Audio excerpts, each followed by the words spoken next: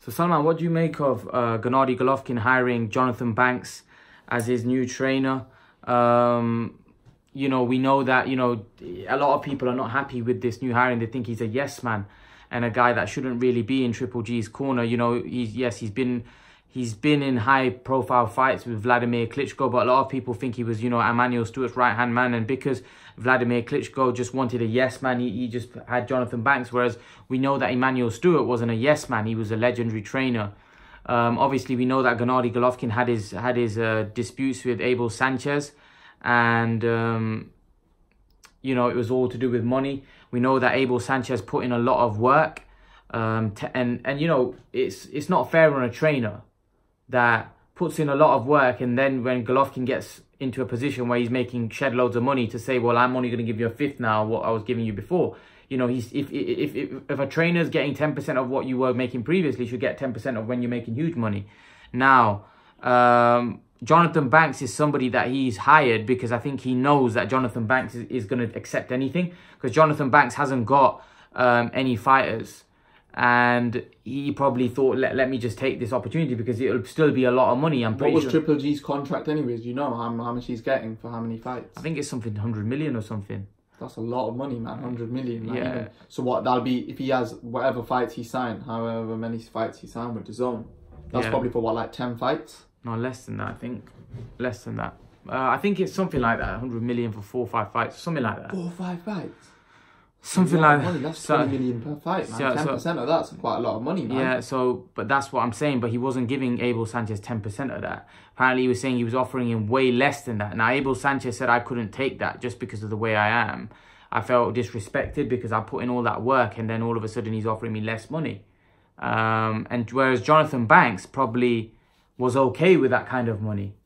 Mm. Do you think this was all to do with money, or do you think this was to do with something else?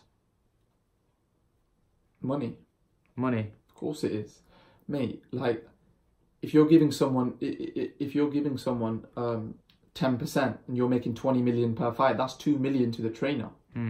That's a lot of money for a trainer. £2 million, $2 million. You know, he's probably thinking that, do you know what, I'm old now, I want to cash out.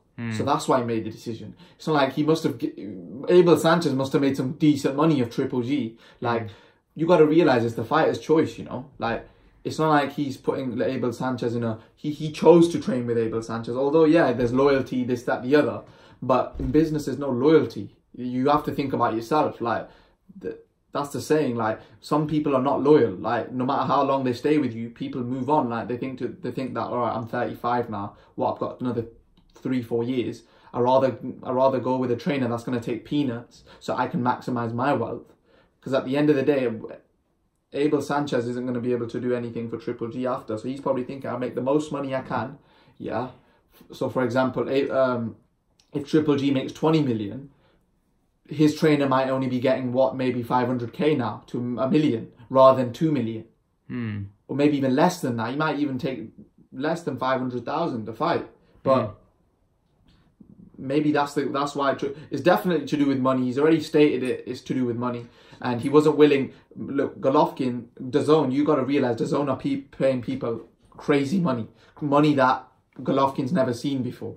That contract of Golovkin, he's never seen that money. He's not been making that money, 100 million. Like, the only people that make that type of money is like Mayweather, Canelo. That's it. This guy wasn't seeing that type of money, nor was Canelo. That's why they've all signed to DAZN, because they know DAZN is the money. No, nothing can compare to DAZN at the moment. All right. That's why. So guys, what I want you to do is leave your thoughts in the comment section below. Obviously, we know that Golovkin is signed with Jonathan Banks. What do you make of the news hiring of the new trainer? A lot of people are not happy with it. They think he's a yes man. Leave your thoughts. And guys, remember to please like, share, and subscribe to my channel. I'll see you guys in the next video.